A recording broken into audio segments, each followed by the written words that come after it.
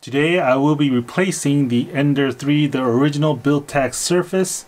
You can see from my Build-Tack surface, as you can see, it has gotten a lot of use. I will be replacing it with the PEI build surface from Creality. I can tell you from experience that PLA and PETG have no problem bonding to the surface. As a matter of fact, it's often difficult to get rid of all these little a single layer plastic. The only reason why I'm replacing this bed surface with the PEI sheet is because, as you can see, it's gotten a lot of use and there is a little bit of warping in the middle.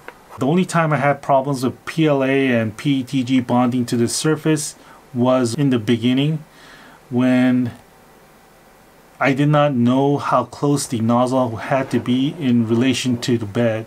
So if it's not sticking to the bed, that means your bed is not completely level and your nozzle is probably too high to the bed.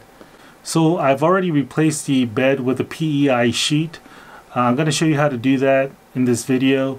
So far, my impressions of the PEI sheet is really good, but check back within 3 months in the description below to see if I still like it or not. It looked like the outer package got a little bit of a ding, but the inside was intact and it was really nicely packaged inside.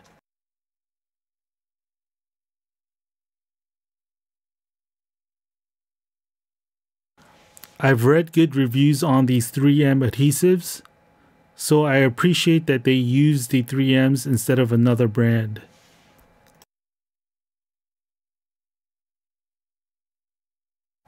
We have the PEI top coat, the metal plate, and the magnetic surface to install. This protective plastic sheet was a little loose, but it didn't really bother me as much. The PEI surface was clean, and after many uses, the surface will get scratched up. Out with the old, and in with the new. Clean the surface with some isopropyl alcohol. You can use a paper towel. Rub the surface and let it dry. Peel only about 1 inch of adhesive from the bottom. Flip and align the top of the bed with the magnetic sheet. Align the 2 top corners using light pressure. Lay the magnetic sheet and see if it aligns with the bottom 2 corners. Readjust if necessary. Otherwise, continue with the process. You can use your old paper towel. Try to squeegee out all the air bubbles between the bed and the magnet by putting a lot of pressure. Little by little, start peeling the adhesive backing while squeegeeing out the air bubbles on the bed. Repeat this process until you reach the end. Make sure you do a thorough job and remove all the air bubbles and get a good adhesion. Lay the PEI sheet on top of the magnetic bed. Remove the protective plastic. I wanted to check the edges of the plate to see how sharp it is. If it's too sharp, you're going to cut your fingers and you don't want that.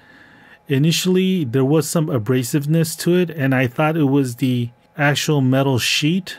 It was the PEI top coat, so it was nothing to worry about.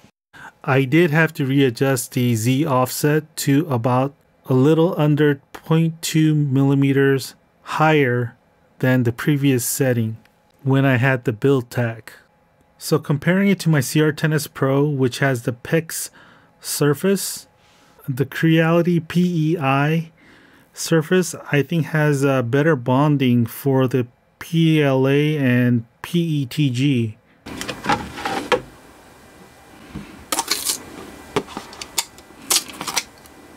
Plus, I like the fact that the PEI sheet was already attached to the metal plate.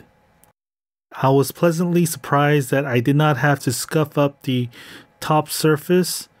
It had good adhesion right away, as opposed to the Wham Bam PETG system where I had to scuff up the surface to get good bonding. In my opinion, the attraction from the magnetic surface to the metal plate seems to be stronger on the Creality system than the Wham Bam system. But this may be due to that Creality system is new, and we'll have to see after many uses if the heated bed affects the magnetic properties in this system. So guys, I thank you for watching this video. Again, check back within 3 months to see an update of this review. Please, if you found this video helpful, go ahead and leave a like and subscribe to this channel. Thanks.